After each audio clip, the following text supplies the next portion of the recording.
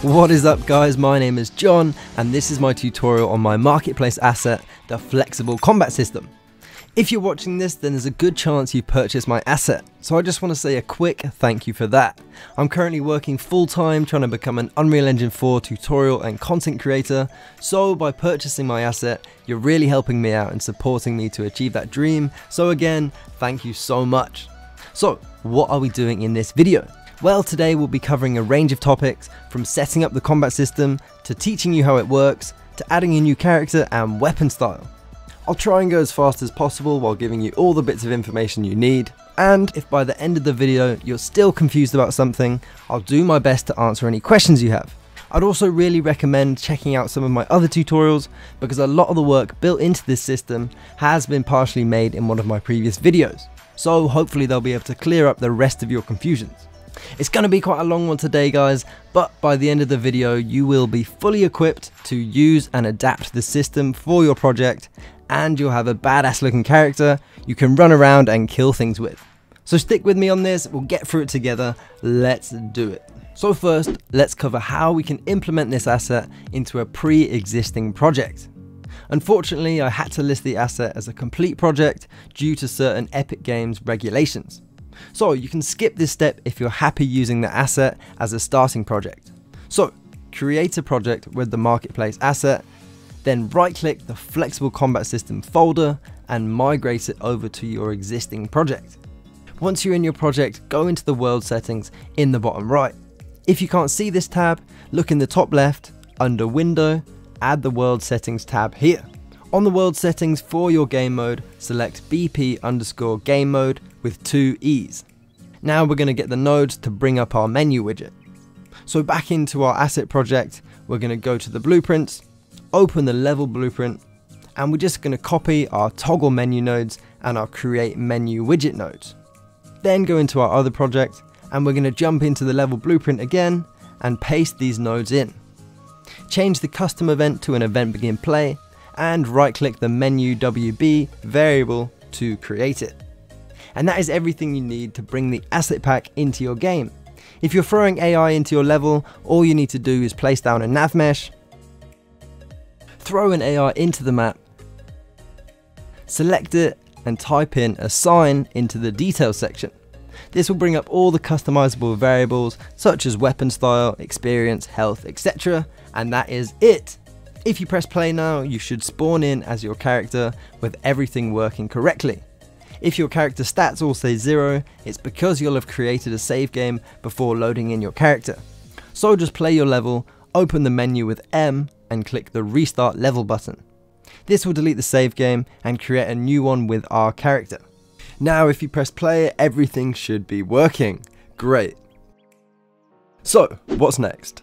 Before we can get into any of the cool, exciting stuff, I think it's important to give you a really quick overview of how the main part of the system works. I'll try and make it as fast as possible so we can get into the good stuff. So here we go. So let's jump into our character blueprint.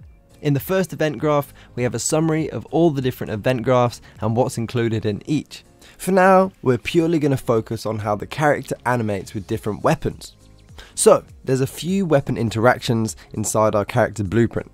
We have picking up weapons, drawing and sheathing our weapon, and firing off attacks and blocks. Each weapon interaction, apart from picking up the weapon, has a play anim montage node attached to it. And the animation for each play anim montage is a blank variable, and this is where our weapons come into play. Each weapon blueprint has a struct variable called item info, where it holds all the information about that weapon. So when we go over to a weapon, interact with it and pick it up, all this information is passed to the character, meaning those blank anim montage variables we had earlier are now filled with whatever animations were set in the weapon. So whenever we want to change weapon style, we simply load those animations onto our anim montages. Each weapon has its info stored inside its blueprint except the fists, which is stored in the character because you don't pick them up. And that covers all the anim montages. But what about the movement animations specific to each weapon? So let's take a look at the animation blueprint. As you can see, the animations outputted are all dependent on our weapon type enum, which changes when we pick up a weapon. So we've got our weapon states here, and we output one depending on our weapon type enum. If our character is blocking, we'll also blend a block animation into our movement. Then we'll store our movement and block as a cache called current state. We then blend in our default slot, which allows our anim montages to play, and we call this current state with slot. Then depending on if our character is accelerating or not, we either blend in our anim montages at the pelvis, meaning they impact the entire body, or we blend them in at the spine, meaning they just impact the upper body. This means we can attack while moving if accelerating, or play the normal attack animation if standstill. Okay, let's jump into a weapon state. So each weapon state is almost identical. We have our standard third person movement and jumping, which applies to all weapons. We then have our crouch state and our crouch locked on target state. These are the same for each weapon. The only difference between the weapon states is our target lock on state, which uses combat movement animations specific to each weapon. The weapon hold state you see right here is simply a 1 frame long animation of the player holding the weapon. This is used when using the third person movement to prevent the character from holding the weapon at a bad angle. As for the event graph, everything is fairly self-explanatory. Is in air, speed and direction variables are all created using some calculations. Then we're passing some variables from the character blueprint to the anim blueprint. And finally we're setting the acceleration. Acceleration is as simple as checking if the character is moving and setting it accordingly. However, some of the weapon attack animations cause the player to spin in the air, meaning when they're run, they need full body control. And if you remember, in the anim graph, the animations only get blended in with full body control if accelerating is false. So what I've done here is add in some conditions to turn the acceleration off during certain animations. An anim notify is basically an event that is triggered by an animation. We have two events here on when to attach and detach our weapon to our hand and back. We have a combo attack notify, which enables combo attacks, and we have two notifies on when the hit trace for our weapons should be active. And that team is all the very basics of the character animation. I hope it wasn't too boring, but it's something we just had to get out of the way before we could move on to some more exciting things. Now you've got an idea of how the character works, let's create a new weapon attack style. And to add a new weapon attack, you will need the following animations. At least one attack animation. You can have as many or as little attacks as you want. A block animation. This animation can be whatever length you want. A frame long, 100 frames, it doesn't matter. A draw weapon animation. You will need an animation of your character drawing his weapon. This can be anything from a spin animation to an animation of your character grabbing the weapon. A sheath weapon animation. For this, I'd recommend duplicating your draw weapon animation and putting it in reverse. But of course, you can make your own unique sheath weapon animation if you wanted. A group of locomotion animations. You'll need an idle, a strafe forwards, backwards, right and left animation. These are the movement animations that go with the weapon. Walking locomotion animations. These are exactly the same as the other animations, but they play at a slower speed, making it look like the character's walking instead of running. An assassination animation, and of course you will need a weapon, and if you want a particle system specific for that weapon, you'll need one of those. In today's tutorial we're going to be adding staff combat, and I've got all the required bits and pieces you need. So jump into the description and follow the staff combat download to download everything you need. While that's downloading, I just wanted to say that these animations are just for demonstration purposes, so they're not perfect. But they'll do the job for now, and you can use them in your game if you wanted. Also, both ranged and magic attacks are compatible with this system, but you'll need to add some functionality, which we won't be covering today. But sometime in the future, I'll definitely work on adding those features to the system. When the files are downloaded, copy and paste the folder into your project content folder in your file explorer. Now we need to add this weapon type to our weapon equipped enum. So double click to open up your enum, click new and call this staff. Save and close this. Now let's jump into our skeleton. What we need now is two sockets. One on the back where the weapon will sit and one in the right hand when equipped. So of course we could use a previously made socket if it's in the right position, but none of the sockets we currently have are, so let's make a new one. First we'll add one for the back. So right click the spine free and add socket. Rename this to staff sheathed socket. And now we need to position this correctly. So what we can do to make this easier is right click the socket, add preview asset, and add the staff. Then move it into a position you like, somewhere on the back. Now let's do the same, but for a socket attached to the right hand. So under your right hand bone, right click, add socket, and call this staff drawn socket. Now we're going to do the same and preview the staff mesh again and position it so it fits in the hand. So what we can do now to make sure we've positioned these sockets correctly is preview our animations. First, preview an attack animation which corresponds with the weapon. As these animations include animation of the actual weapon itself, we'll never be able to get it perfect for every attack, so just get it roughly lined up. Then if you're using a draw weapon animation, which shows the character precisely picking up and drawing the weapon, what you do is preview the draw weapon animation. Then when the character grabs the weapon during the animation, move the weapon sheathed socket until both the weapon previews line up. This means when we swap our weapon from our back to our hand, the weapon won't teleport over to the other socket. As we're just using a 360 spin to draw our staff, we don't need to worry about this.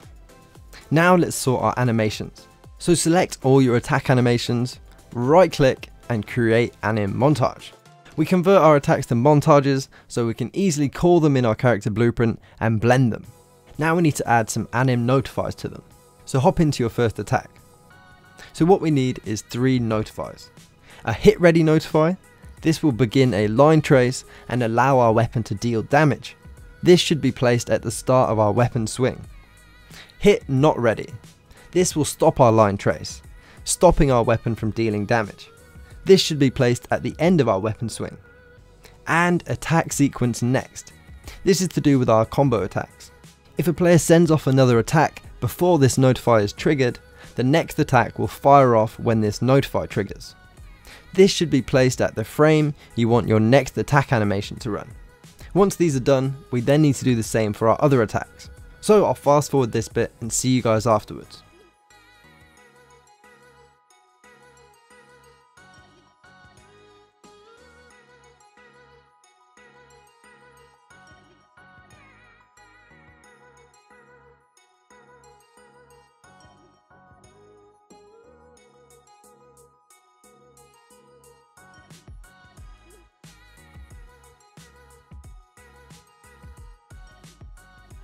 When you've done 3 notifiers in all your attacks, jump into your attack D. So each montage will blend in and out from the last animation depending on the blending settings. As our character spins so fast in a few frames, if we give him a blend in time of 0.25 seconds, we're actually going to be skipping over the spin. So what we need to do is change this blend in time to 0.1 seconds instead of 0.25. Also, as this is a full body spin attack, after he lands, we need to blend him back in with the leg movement as fast as possible, otherwise he'll float across the floor. So let's give it a blend out time of 0.9 seconds, as his feet hit the ground roughly 0.9 seconds before the end of the animation. Now what we'd usually do is open up our draw and sheath weapon Anim montages, and we'd add a notify on each, one to attach the weapon to the hand, and one to attach the weapon to the back.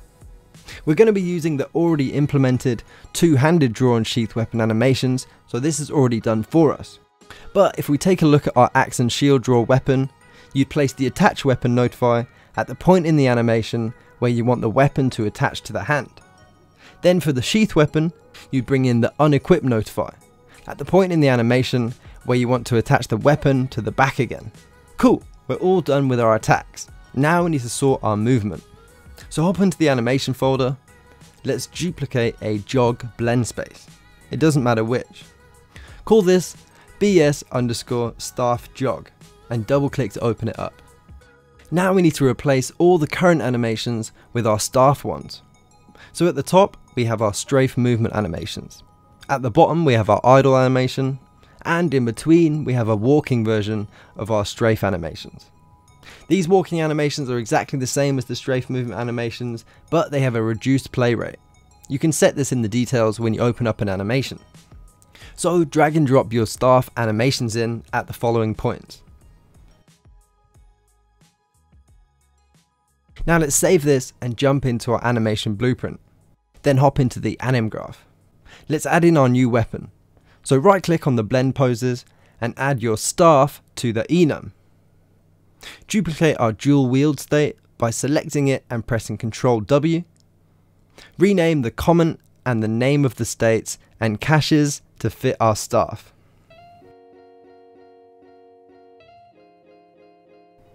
When you've done this, let's plug this into our enum. Now let's jump into our state and into our idle/run lock state. What we're going to do is swap in our newly created blend space. Don't forget to connect the variables into it. Then go back and jump into your block state. Into our block start, we're going to pull in our two-handed block animation and swap it in. Okay guys, animation's all sorted. Now we just need to set up the weapon. So jump into the blueprints folder and then into our weapons folder. We're going to right click and duplicate our two-handed weapon blueprint and call this blueprint staff. Double click to open it up. In the viewport, change your mesh over to the staff. Then we need to move our line trace start and end to the start and end of the weapon's blade. As this staff doesn't have a blade, I'm going to put my start halfway up the staff and the trace end at the end of the staff. So between these 2 points is where our line trace will be generated and where the weapon can collide with enemies. Now hop into the event graph. I'll explain more of what's going on in here later in the video, but for now we're just going to set up the weapon settings. So for weapon info, put in BP staff for class, staff for weapon type, however much damage you want the staff to deal, however many combo attacks your weapon has, in this case we have 4, then change the anim montages over to the newly created anim montages. So staff attack A, attack B, attack C and attack D, and for the draw and sheath weapon we're going to be using the two-handed draw and sheath weapon animations, so put those in. Now let's move down to our line trace setup. For the particle system, put in our staff hit particle system. We don't pass the particle system over to the character, so it's not placed in with the rest of the info. One more thing to do, and that is on our attach and detach weapon, we need to put in the bone names we made earlier. Mine was called staff sheathed socket for the back and staff drawn socket for the hand. The spelling and capital letters need to be exactly how you spelt it on your socket, so copy and pasting the name from the skeleton isn't a bad idea. So you'll notice that when we're moving and we draw our weapon, our character's body spins around, but his legs continue moving. And that's because of what I talked about earlier with the accelerating variable. When we're moving, the animations get blended in from the spine upwards. So what we need to do is tell the program to give full body control to the animation when drawing and sheathing our weapon and using our last combo attack, as these are all spin animations. And if you remember correctly, we do this by telling the program we're not accelerating. So jump into the anim graph event graph. Let's move our accelerating nodes down. So first, when we're drawing or sheathing our weapon, we want to give full body control. So let's duplicate our two-handed weapon nodes and swap it over from two-handed to staff. Now if our staff is equipped and we're drawing or sheathing our weapon, we're going to set accelerating to false. Cool, that's done. Now if our last combo attack is active, we also want to give full body control. So let's copy our dual wield if attack count is 4. Then let's duplicate our if weapon equals staff with Ctrl W. Plug these together with a AND bool. So if our attack is on attack 4 and we have our staff equipped, give full body control. Let's connect both these conditions up together with an OR node and plug this into our condition.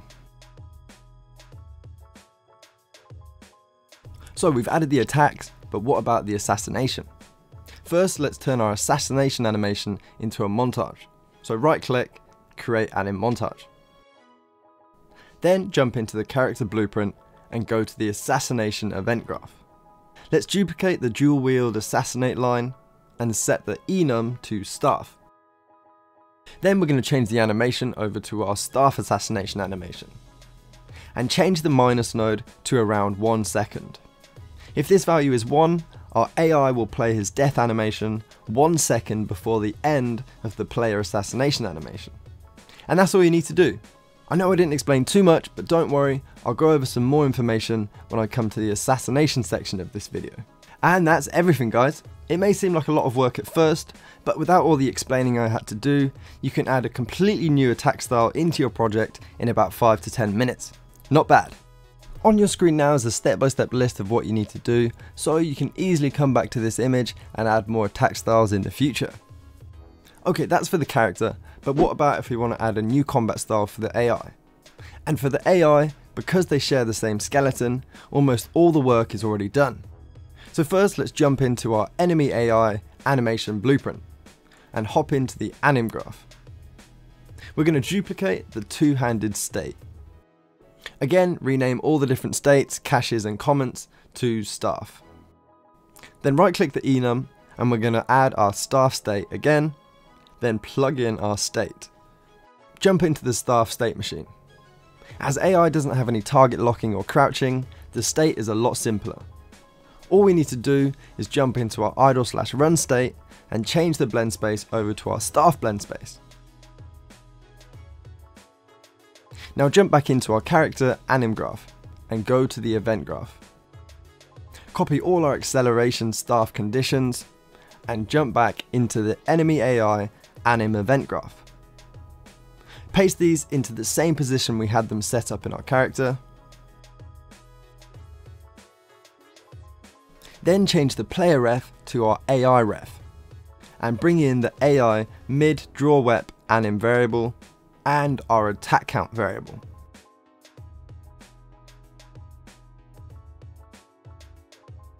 Compile and save this, then jump into our blueprints folder, weapons, then AI weapons.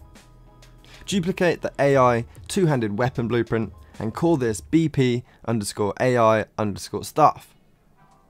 Go into the viewport and change the mesh and adjust the line traces just like we did before. Then hop into the event graph and change the particle system to our new staff particle system. Then change the socket names to the sockets we made earlier.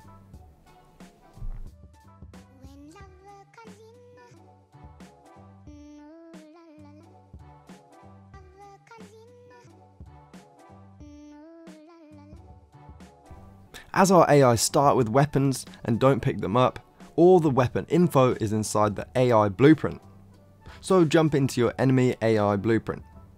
Jump into the weapon interactions event graph and jump into our setup weapon function. Duplicate the dual wield weapon and paste it below. Connect this up and plug it in like the others. Now we just change everything over to our staff weapon. So equipped weapon enum equals staff, change the comment to staff info, then change all the info over to our staff just like we did for our character. Make sure for the class you put the AI staff, not the normal character staff.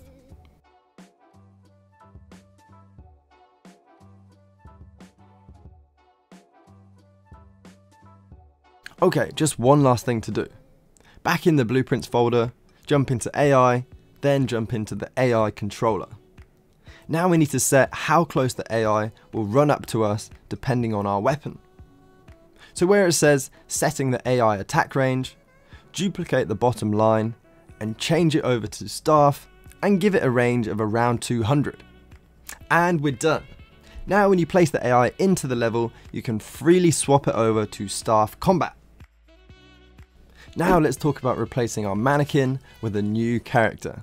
And you have three choices for this. Either you use a character which has the same skeleton as the mannequin. This is the best and fastest option. Or you can retarget the animations from your mannequin to your character. And the last option is to create new animations for your own character to replace the existing ones. I personally wouldn't recommend this option unless you've got some kind of company, as there are a lot of animations to reproduce. So to put it simply, if your skeleton is the same as the mannequins, use option 1. If your character has a different skeleton to the mannequins, use option 2. And if you've got yourself a badass company and want to make perfectly handcrafted animations, use option 3. Okay, let's go through them. Option number 1.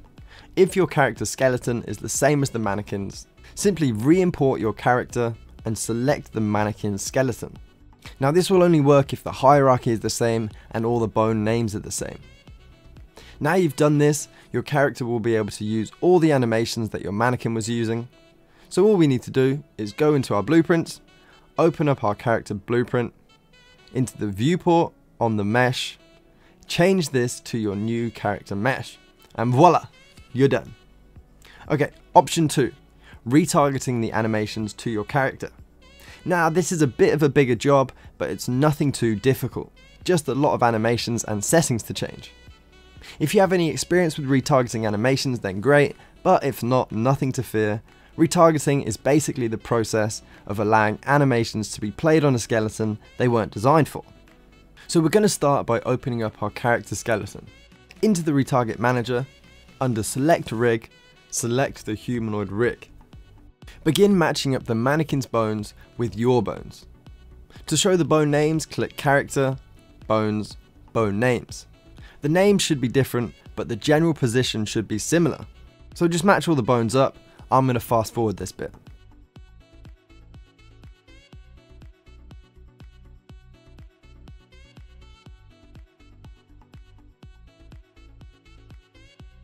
Now we're going to move our character into a similar pose to our mannequins. So rotate your bones around until he's in a similar pose. The closer your pose is to the mannequins, the better the animations will retarget. When you're done, click Modify Pose, Use Current Pose. Okay, get ready for a crazy amount of animations. Jump into the animation folder and right-click the player character Anim BP. Click Retarget and select your rig. You should see that your skeleton pops up next to the mannequin, and it's in the same pose you made earlier. If you can't see your skeleton here, click cancel and try retarget a single animation and then try again. Sometimes the mesh doesn't appear the first time round. If you can see your skeleton here and it's in the correct pose, we're ready to retarget the entire animation blueprint. By doing this, we're going to be creating around 90 animations, so it wouldn't be a bad idea to try retargeting one animation first to see how well the animation retargets. Remember, the closer your character's pose is to the mannequins, the better the animations will retarget. But if you're happy, click retarget. Now we're going to jump into our montages folder and select all the montages by clicking on one, then shift clicking on one on the other side of the folder. We're going to right click and duplicate and retarget these. Now we've got all the animations. All that's left is to swap the animations over and change a few small details. And I know there's a lot of animations, but I'd recommend renaming them so you can tell them apart from the original mannequin animations. You'll only ever have to do this once, so when it's done, it's done. When you're ready, we're going to jump into our character blueprint, into the viewport, and swap our mesh over to our new mesh. And then give our mesh the newly retargeted animation blueprint. Now if you press play, you should be able to move your new character and crouch with control. Now we need to change our montage animations and a few bits of information related to the skeleton. Now let's jump into our animation blueprint. Then jump into the anim graph.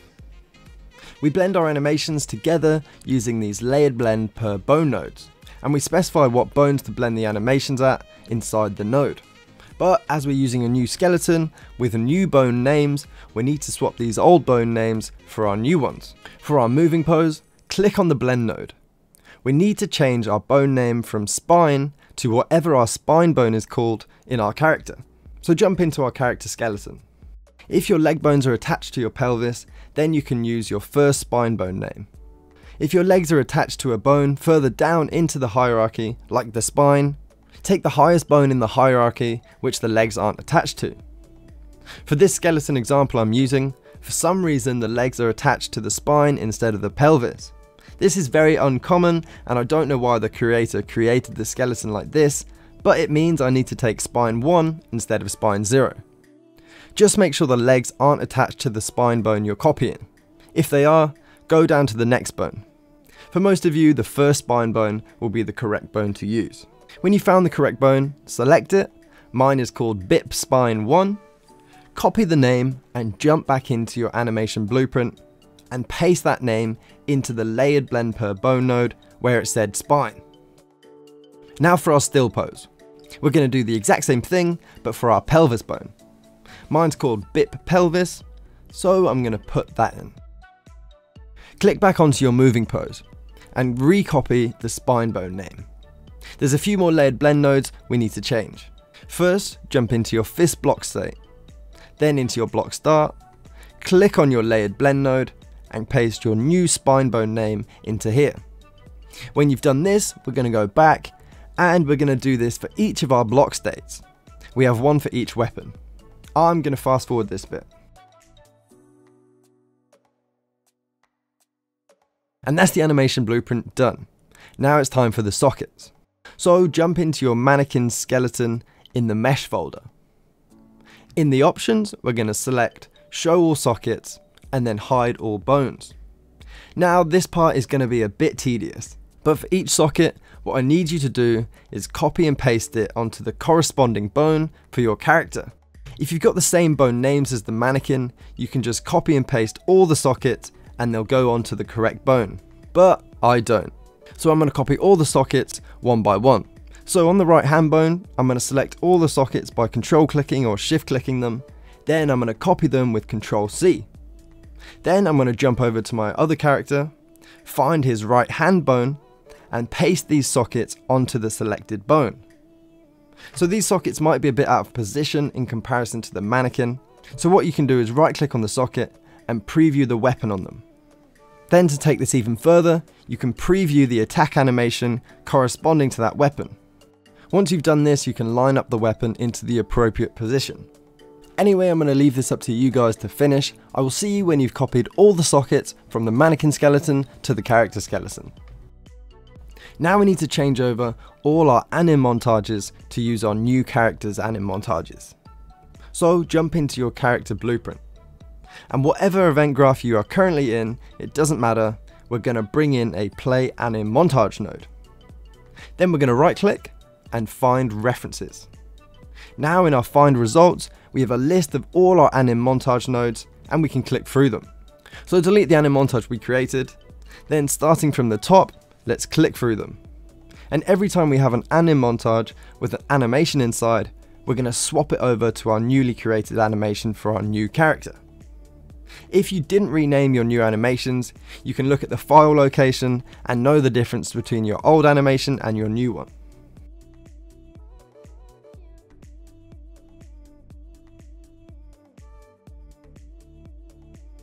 So, in total, you should have changed 2 hit impact animations, a block impact animation, all the assassination animations, and the roll animation. Now, if you remember correctly, the rest of the anim montages are all stored in the weapons. However, the fist animations are stored in the character blueprint. So if you look through the functions for the one that says set attack stance fists, double click to open that up. Then when that's open, change over all 4 animations to our newly created ones. When that's done, jump out of the character blueprint and hop into the blueprint folder, weapons. Open up all your weapon blueprints. Then for each weapon, swap over attack A, B, C and D and the drawn sheath weapon from the old mannequin animation to the same animation but for your new character. Obviously we've already done the fists.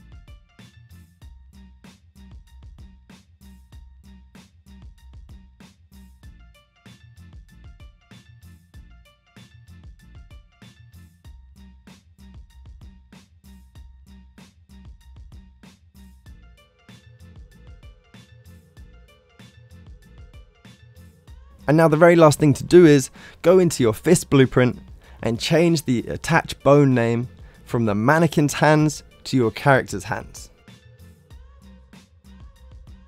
And guys, that is it. Good job, that was a long one. Okay, let's talk about and customize some systems. So, we have 2 structs, and structs are basically a list of variables. We have one struct for holding the weapon information, and we have another struct for holding the character stats that's stored in the save game. Enums. An enum is basically a list of values, and we have 2 of them. One which contains all the different types of AI behavior, which is used in the behavior tree, we talk about this later, and the other one which contains all the different weapons. Now jump into your character blueprint. Let's talk about some of the character systems. Jump into the leveling up event graph. So, for leveling up, all you need to do is call the gain XP event whenever you want your character to gain experience, and the system will do the rest. Jump into the increase stats function if you want to change the amount the stats increase by. And feel free to change the level up pop-up widget that appears after each level up.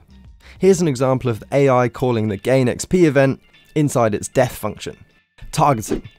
I've actually done 2 tutorials on the functionality of my targeting system already, one called enemy targeting system and one in my badass features video. So instead of explaining the system, I'm just going to throw you the essential information. So you use the E and Q key to switch targets after locking onto an enemy, but you'll notice the E key press isn't here. And that's because it's in the weapon interactions event graph for picking up the weapons. So if you're locked onto a target, E will swap target, and if you're not locked on, we'll pick up a weapon. So the use controller rotation yaw node makes our character rotate the same way the camera is facing. So I've checked, when we're locked onto a target, our character will lock onto the target along with our camera. If you jump into the adjust lock on for roll function, you have a few choices. You can leave it how it is now, and when the character faces the enemy, he will lock on, but not before. Or you can plug the set actor rotation in, coming off the branch. This will make the character constantly rotate towards the target until locked on. Or you can bring in a use controller rotation yaw node and set it to true, coming off the rolling branch true. This will make it so the character is always locked onto the target when he's not rolling. Weapon interactions. Here we have our pickup weapon, which finds overlapping actors using an interface, and then calls the pickup weapon if we're overlapping one.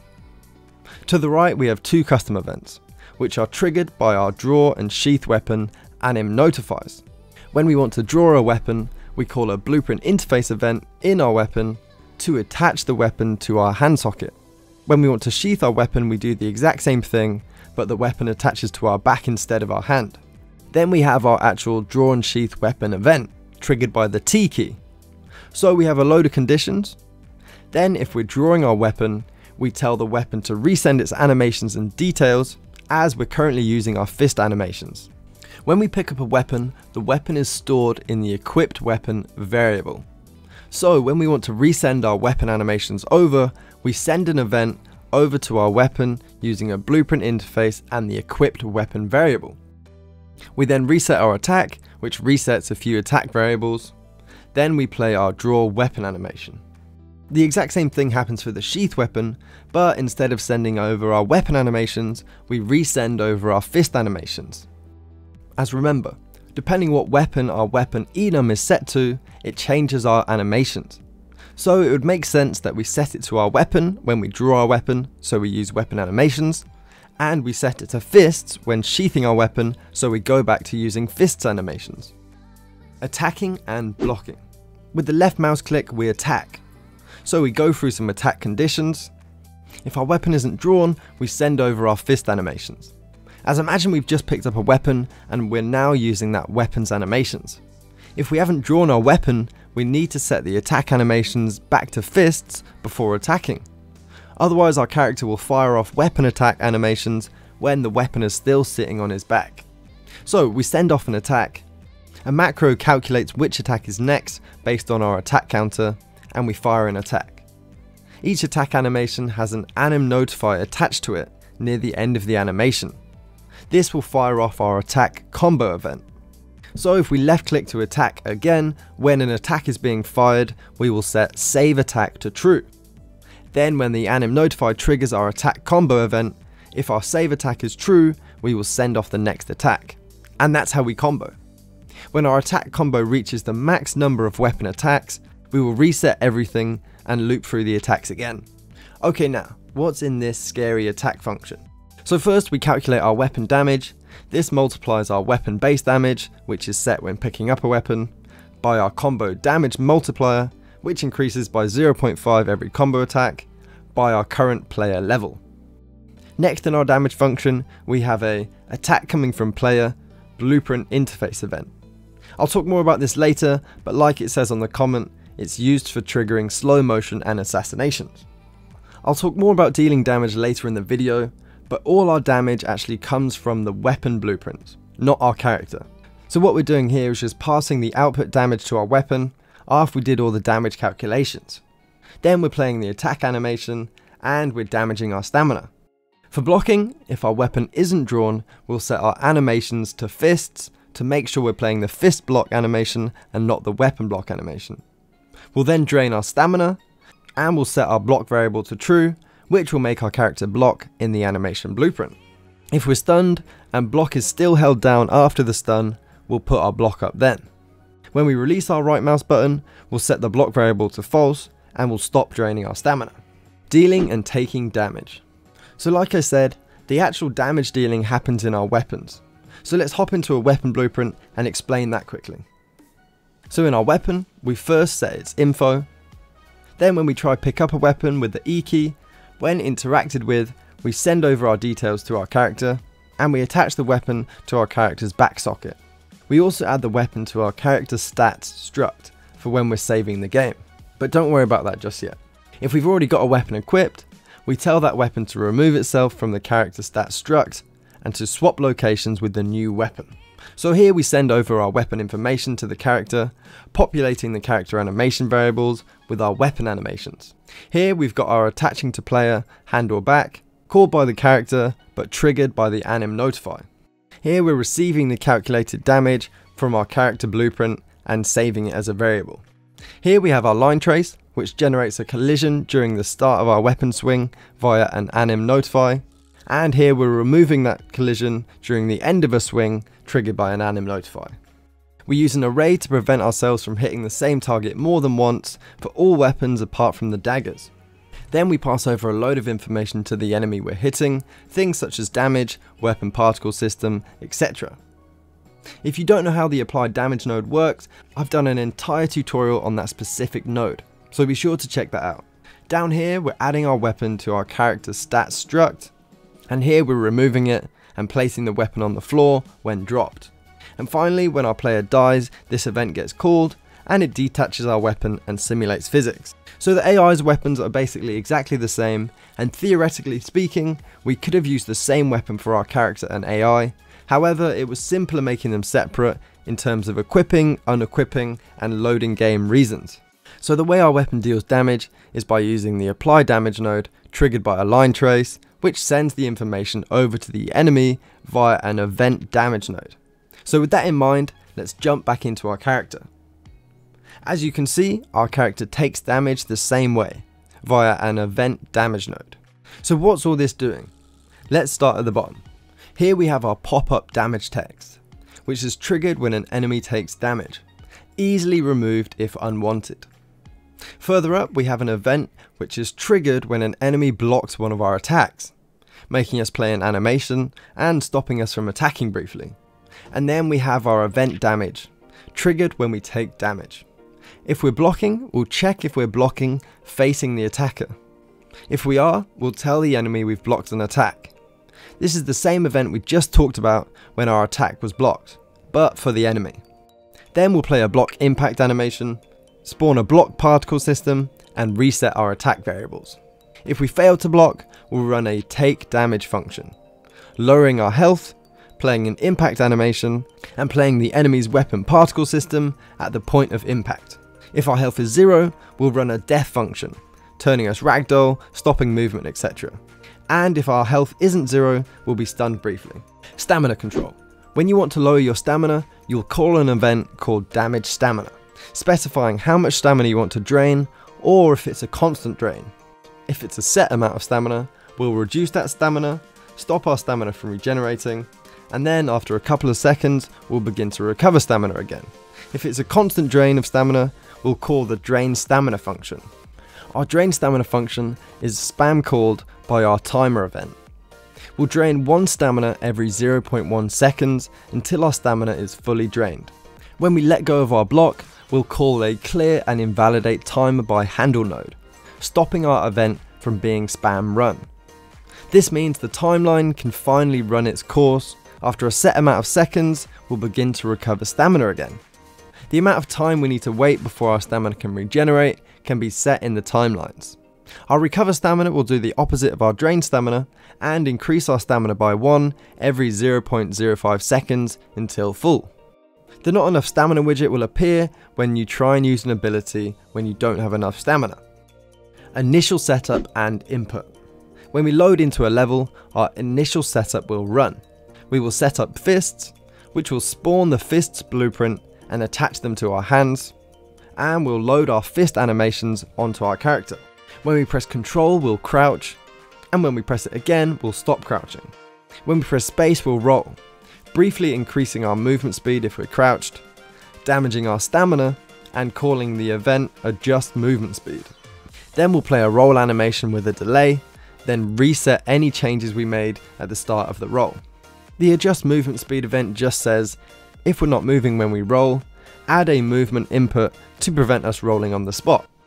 The movement input looks really scary, but don't worry, it's not. All these blueprints on the right have just been added to prevent us from glitching out when we're strafing, walking backwards.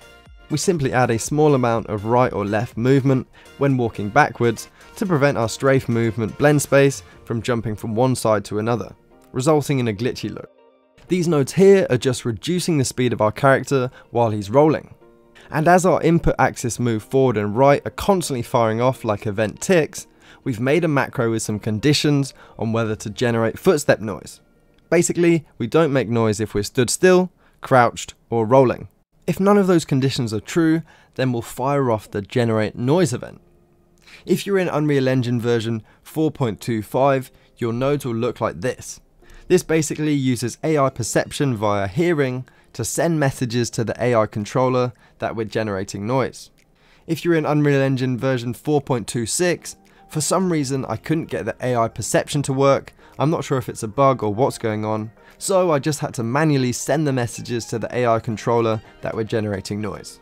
So now we're on to assassinations, but before we talk about assassinations, we're going to go through our enemy AI blueprint, as there's a few back and forth events between the character blueprint and the AI blueprint.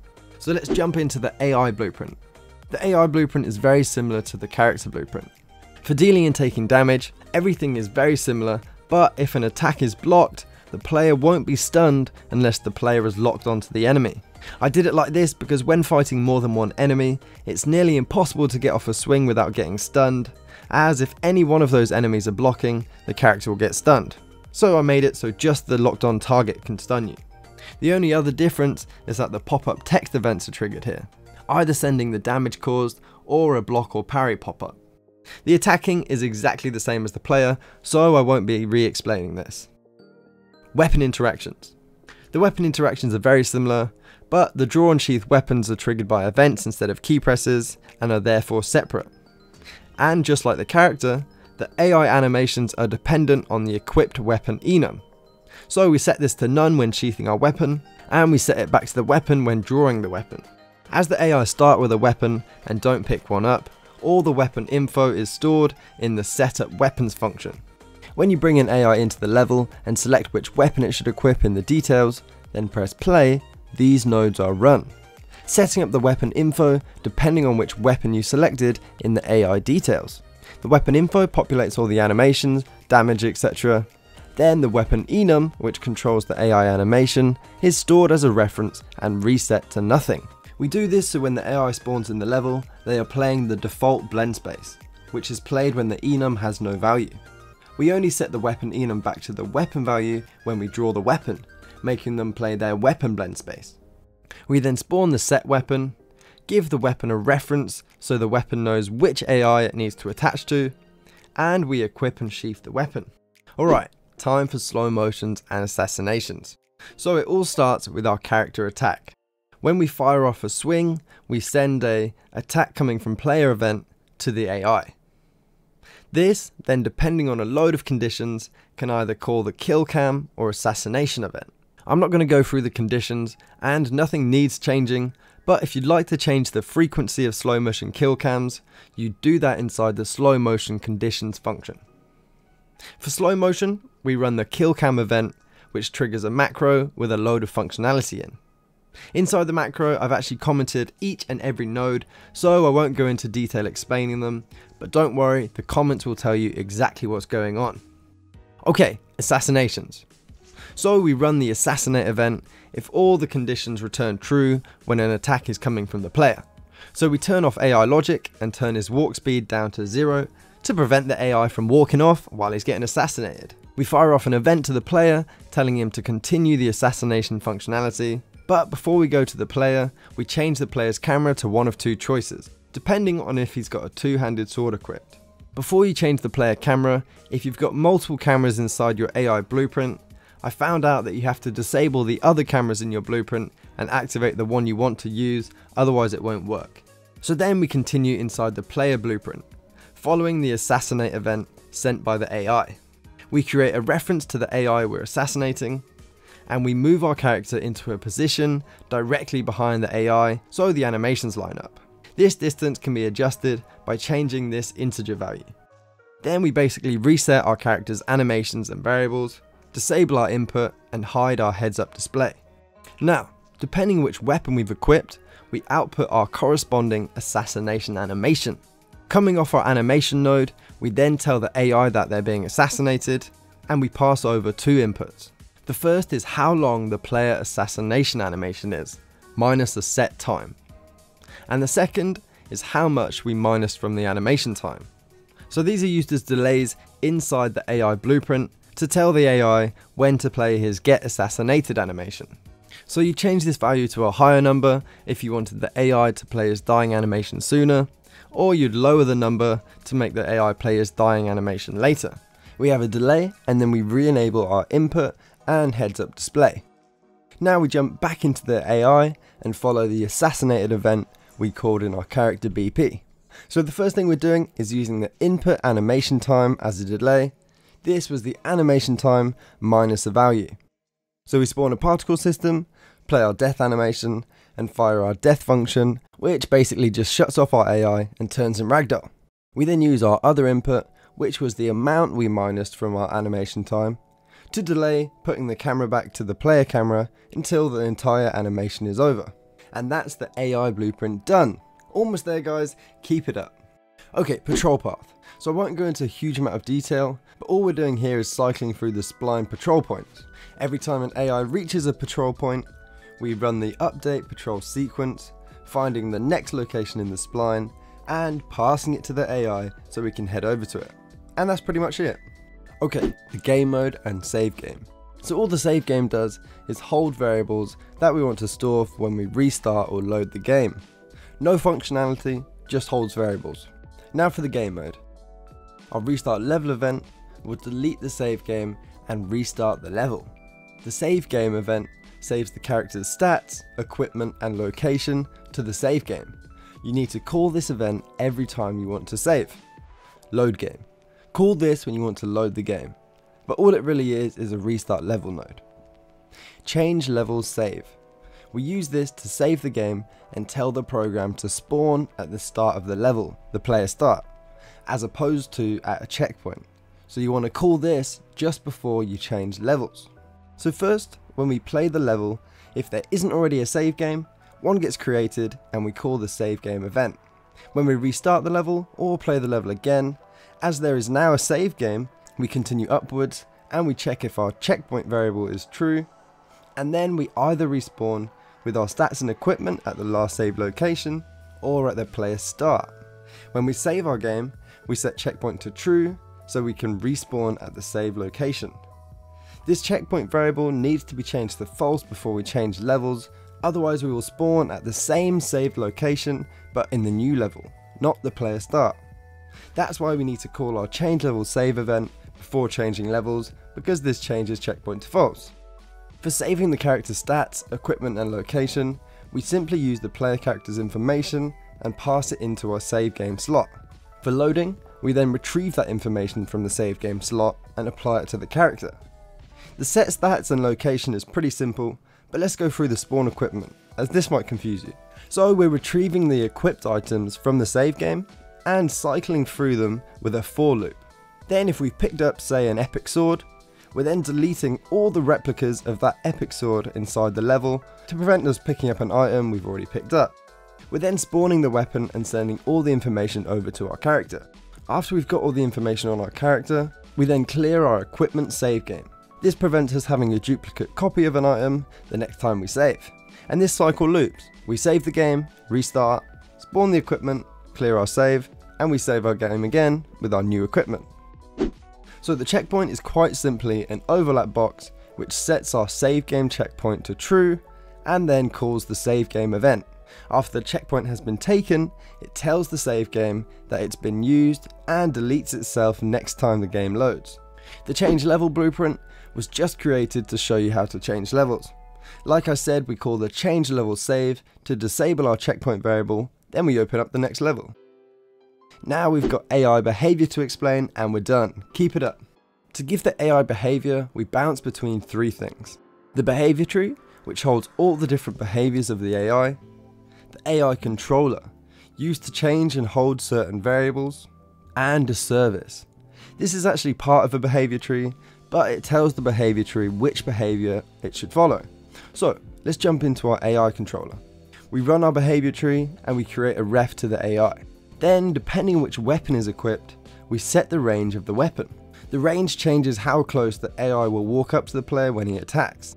If the AI is attacked before noticing the player, we tell the AI to turn around and attack the player. Then if the AI sees the player, we tell the AI to attack.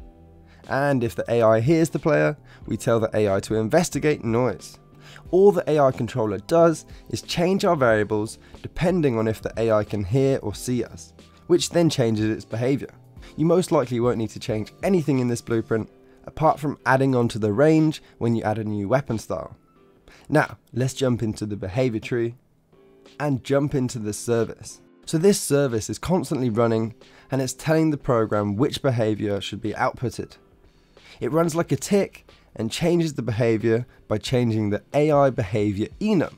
And this enum changes depending on the variables inside the AI controller. It's all commented, so just by reading the comments you should understand exactly what's going on. Now into the behavior tree. You can see all the different behaviors of the AI and they're all linked to the AI behavior enum, so when that's changed, we change what behavior is outputted. Okay, the main rule of thumb, the AI controller changes certain variables. Our service then changes our AI behavior enum based on those variables. And the behavior tree uses the enum to pick a new behavior. It's quite simple. And that, my friends, is all the essential parts of the system. There's a few other things like widgets, but they're pretty self-explanatory. And I've created tutorials in the past which go over these. So good job guys, we did it. That was a huge amount of information, so don't expect to understand everything straight away. Have a play around with the system and come back to this video for reminders on what does what. Thank you so much for watching. I really hope you enjoy the system, and honestly, your support means more than you know. Before you go, if you like the system, it would be really cool if you could drop a nice review on it on Epic Games Marketplace. Or if there's something you're not happy with, please drop a comment under this video and I'll do my best to make it better for you. Again guys, thank you so much for watching. It's been a pleasure. See you in the next video.